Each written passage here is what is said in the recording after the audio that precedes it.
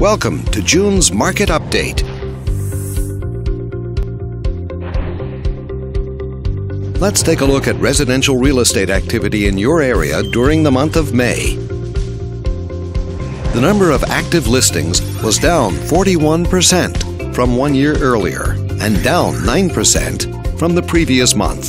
This smaller inventory means that buyers who waited to buy may have had a smaller selection to choose from. As you can see, the median listing price for the month was just under $290,000. Compared to last year, the average number of days that units spent on the market before being sold was down 39%. This lower number of days may signal a positive trend in the local inventory turnover rate.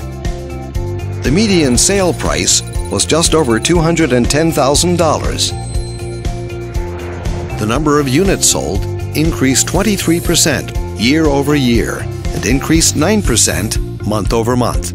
These figures may indicate that buyers have been taking advantage of opportunities in this market.